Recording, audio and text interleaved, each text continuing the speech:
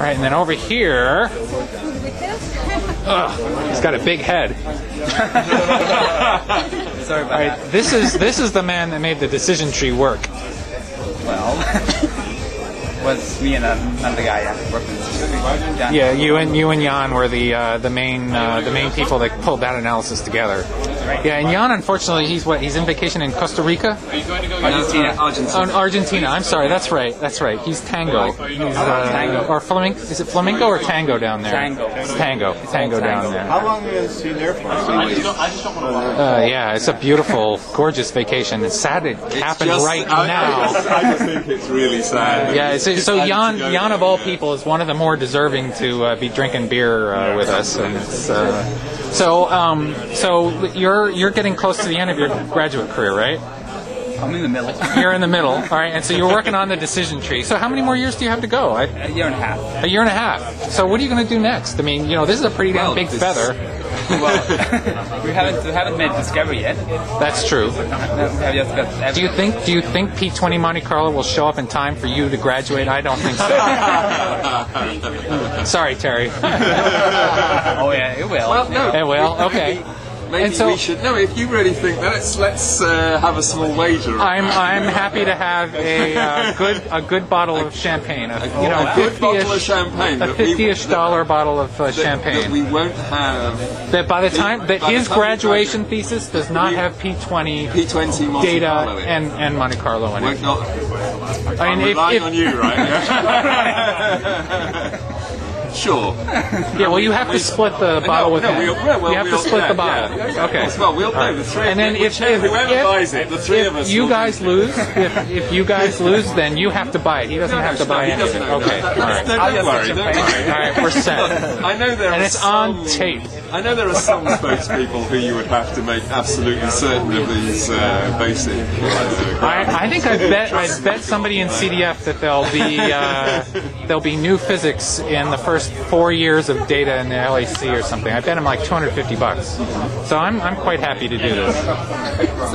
So you bet on? I'm sorry? That there will be something new. Because otherwise, what's the point?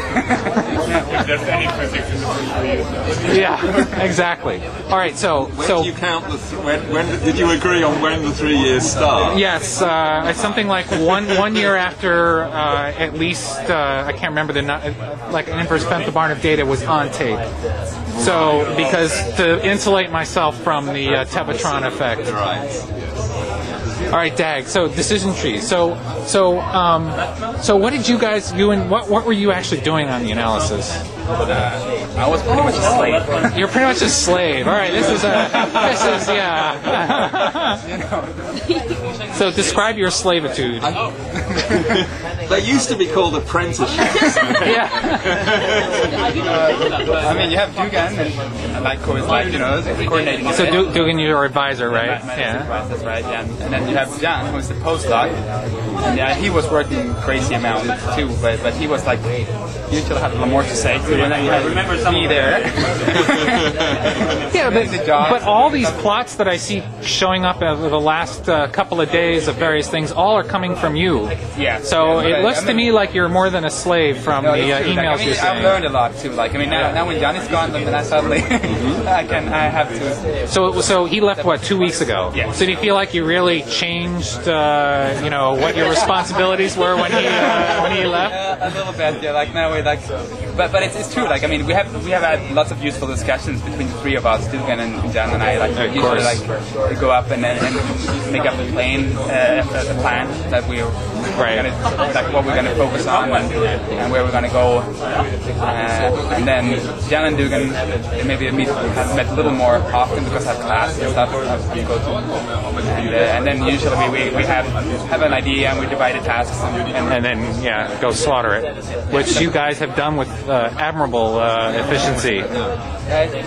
Yeah, it did. It did. No, I think it worked. I mean, I think it's really impressive that it's a small group and it's remote, and yet it's really busy. Hey, they had help from us. They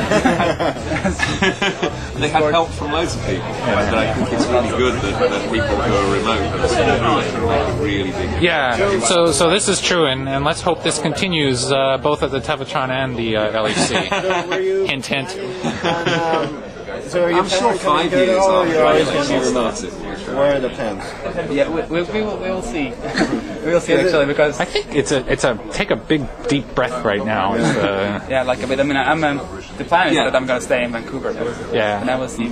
oh, really? As a postdoc? Oh no, not, I mean just for the next year and Oh, so. I see. So Sorry. you're going to be based here. So the reason I was asking, it seems like it's a well working out remote group. At least that's my impression. Well, sometimes it seems like you get that when you have a certain group that has certain dynamics Right. where Right. they work together well. So